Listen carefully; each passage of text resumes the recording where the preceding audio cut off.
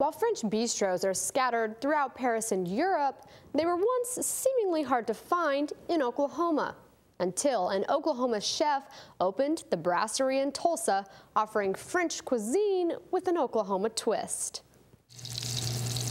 There is only one thing Oklahomans love more than their food: locally grown food. Inspired by brasseries throughout Paris, the brasserie in Tulsa is offering a unique taste of Oklahoma. The brasserie was started by Tim Baker.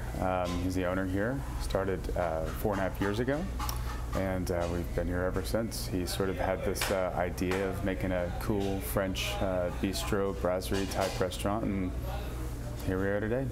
Executive Chef Justin Thompson. We serve mostly classical French cuisine with sort of a modern twist to it. So you'll see things like foie gras pâté and steak tartare, and of course steak frites, and classic French items like that. And then you'll also see some cooler new style of food. We also do tasting menus every week that change. Some days we'll do Spanish, some days we'll do German, Alsatian, whatever we feel like doing. Some days it's Southwest, it all depends. And all these different tastes come from just down the road.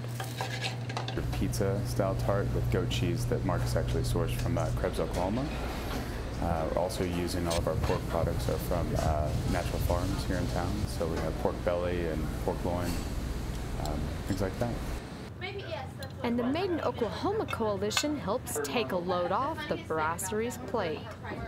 They help us by doing a lot of the legwork and research on their internet website. Especially, they have so many different sources that you can get on there. And let's say you want to use pecans from Oklahoma, you go on there and search pecans, and sure enough, 8 different pecan vendors show up. And so they offer us a chance to cut out a little bit of the legwork, and really for chefs and for restaurant owners that spend a lot of time actually on the line cooking or serving, it helps out a lot that they do all that research for us.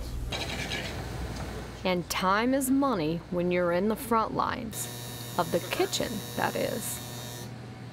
Crispy pork terrine.